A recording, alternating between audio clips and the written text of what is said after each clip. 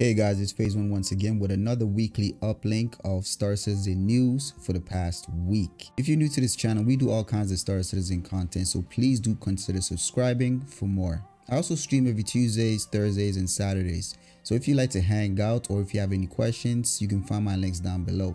And without any further ado, let's get started.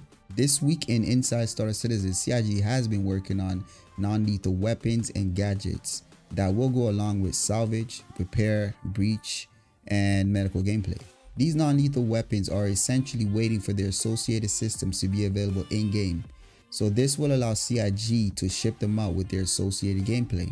The multi-tool healing attachment would allow you to fire on a target player or NPCs to heal them by applying a gel. In addition, it will provide a UI readout which will contextually display any long-lasting injuries the individual may not be aware of.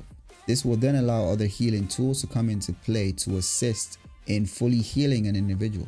Because it's a modular piece, they want players to be able to identify what its purpose is at first glance. The healing attachment will have a syringe and a swappable canister which holds the healing serum. The multi-tool salvage attachment allows for salvage and repair.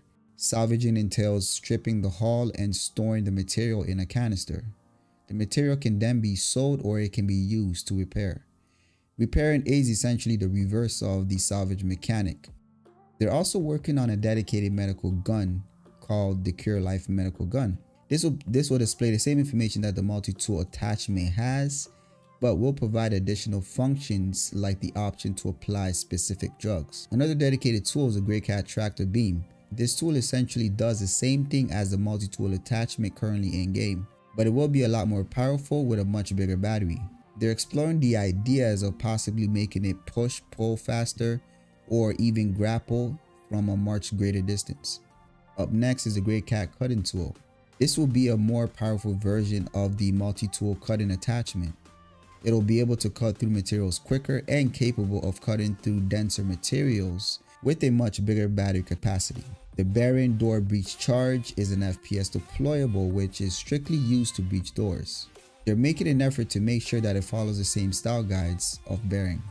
The Ultiflex crossbow is a cool stealth weapon. This weapon is unique as it will be undetectable as opposed to other weapons in game.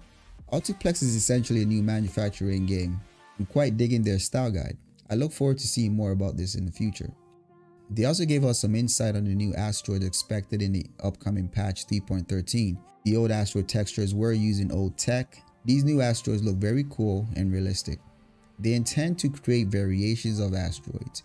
These asteroids will have nooks and crannies to allow for interesting gameplay like hiding. Very exciting.